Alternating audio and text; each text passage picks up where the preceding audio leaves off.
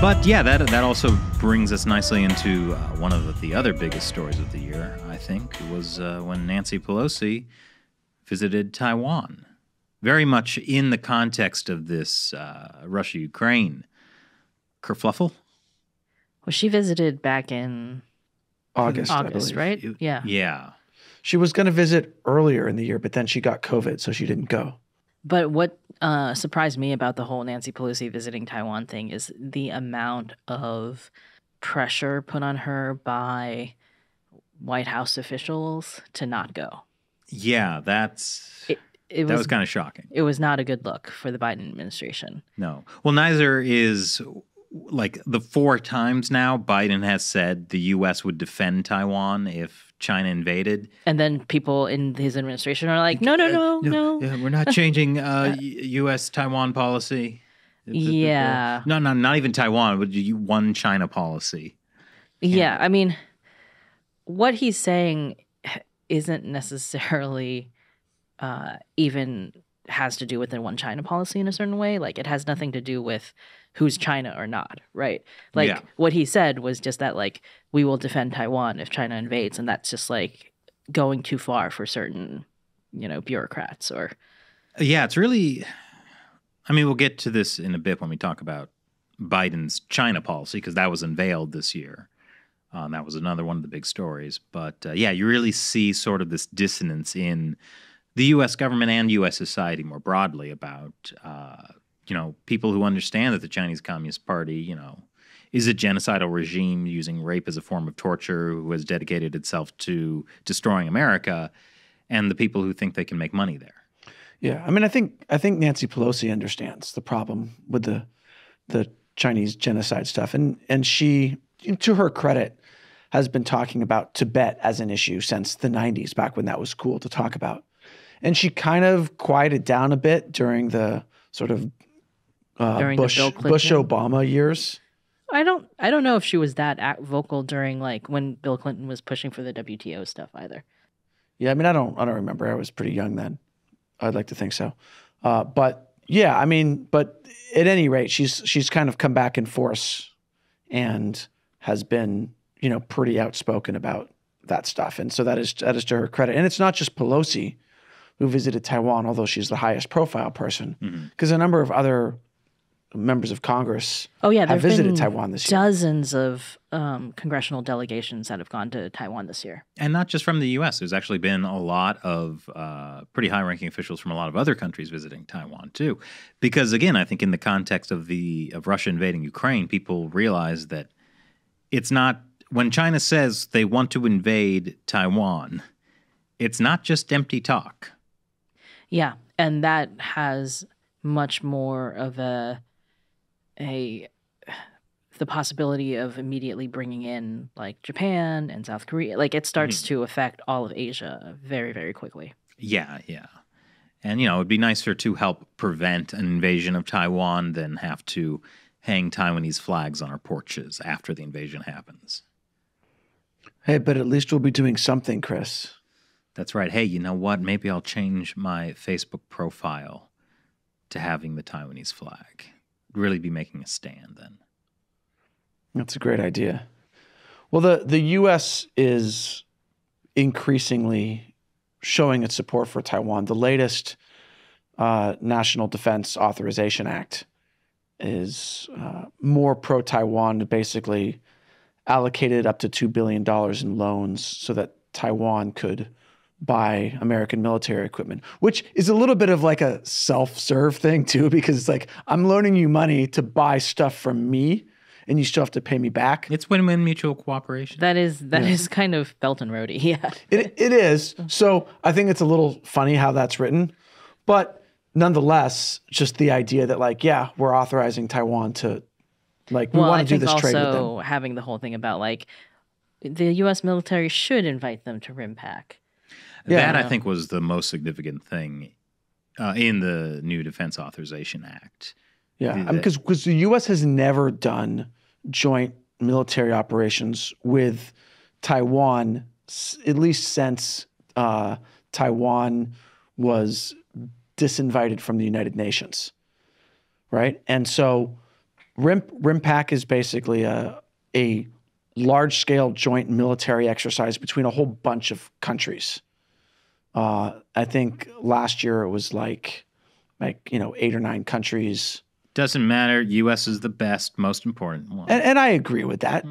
But adding Taiwan, it's not that we're necessarily going to do it, but at least there's like the suggestion to do it. Yeah, it just suggested it. So that might not happen at all. Yeah. And so, I mean, that's been a politically sensitive thing for years now. right. But I mean, keep in mind, just like, 6-7 years ago, the U.S. was inviting the Chinese People's Liberation Army to join RIMPAC. And yeah, that's a special kind of stupid. It was really dumb. And it was happening during the Obama years. And then, the Trump administration at some point was just like, actually, China, you're disinvited. And they were angry. It angered China. But, Trump, like Honey Badger, did not care. Yeah. I mean, the idea that China, like the Communist Party's People's Liberation Army, would be in RIMPAC makes RIMPAC such a joke. It should be called RIMShot. I knew you were going somewhere with that. I think that's not bad. I mean, it's like on my level. 2023, it's my year. Yeah, I guess your New Year's resolution is not about using fewer puns. But like any country that joins RIMPAC gets to understand how the American military operates, right? Kind of. So, I mean, it's kind of like, I think we had a guest on the podcast once talk about how like RIMPAC is like a showy thing, so it gets like the most attention in terms of inviting Taiwan there would be a statement. But he was like, I don't know that's the actual real, right? The most useful thing. Right. To His do. suggestion was actually bilateral joint military operations, and we should do those. But realistically, RIMPAC is a first step in that, and it's going to anger China, and that's okay. It's okay. We just have to sort of sit with that feeling of discomfort. Yeah, I remember when Pelosi visited Taiwan, like all the articles were like, Pelosi visits Taiwan, angering China. Yeah, everything that has to do with Taiwan is always angering China. But China is like Bruce Banner. It's always angry. I do have to give Pelosi credit for this, which is that she told the Washington Post that, or someone from her office leaked this to the Washington Post, that she had told White House officials that she would not go to Taiwan if Biden called her and personally asked her not to go, but then she would also tell the media that she was not going because Biden called her and personally asked her to not go. So it was a very neat way to kind of prevent that from happening. Mm-hmm. Yeah. No, she's got chutzpah, and I'll give her that. Yep.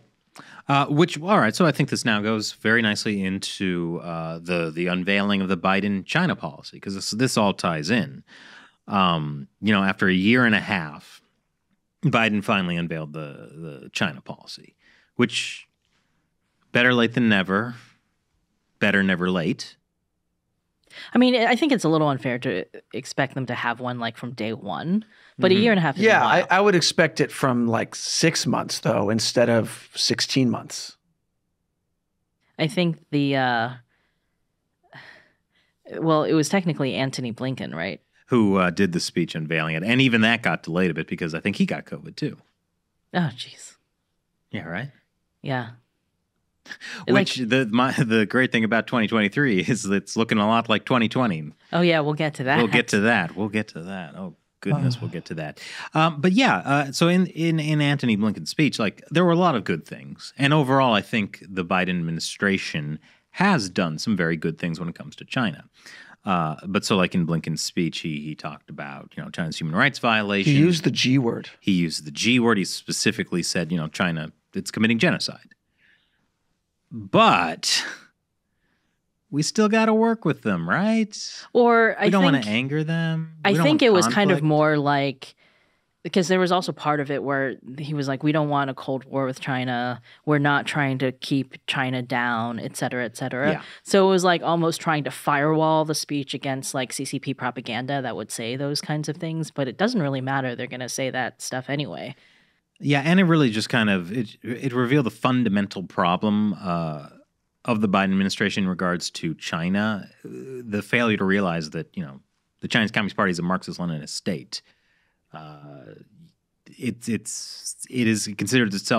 already considers itself at war with the United States. It's not something that can be we can't peacefully coexist with it. I think there was a lot of like, oh, well, we could, if only the Chinese government would come to the, liberal international order. He didn't use those words, but like the idea was essentially that like they could join the international order and be one of the good guys. They just have to make the decision to do that. Yeah, except that the last 20 years of working with China has shown that what actually happens is the liberal world joins China's New World Order and takes on sort of Chinese ideas of mass surveillance and, the lockdowns that happened through COVID was a very Chinese idea. And we just get very dependent on them. The same thing with Russia's invasion of Ukraine.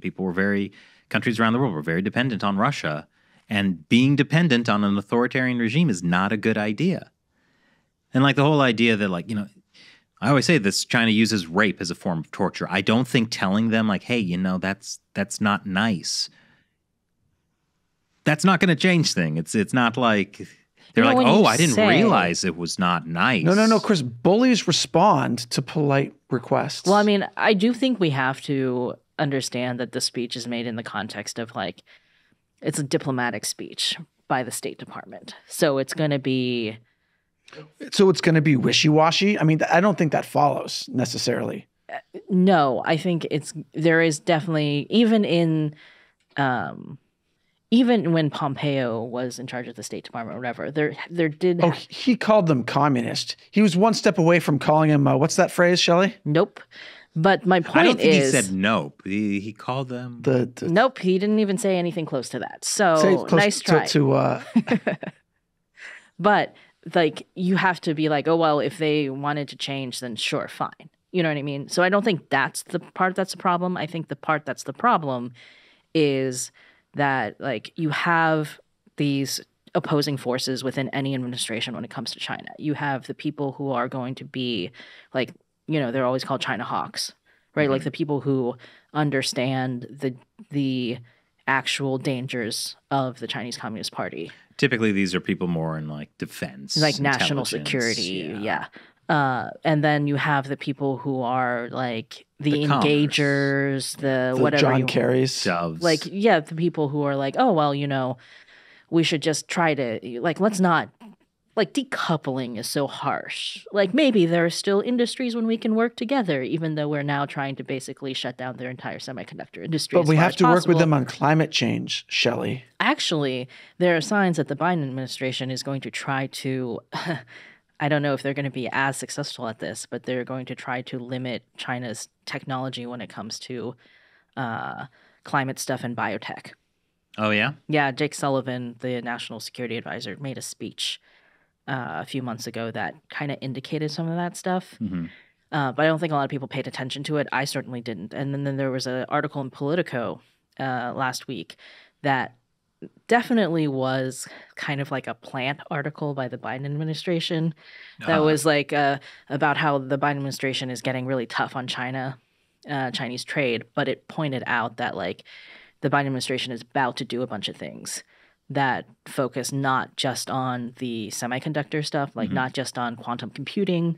I think actually there was something recently about quantum computing that the Biden administration did too, but they're also going to go and look at the biotech stuff and the like climate green technology stuff and try to limit China's ability to take over those industries too for national security reasons. Interesting.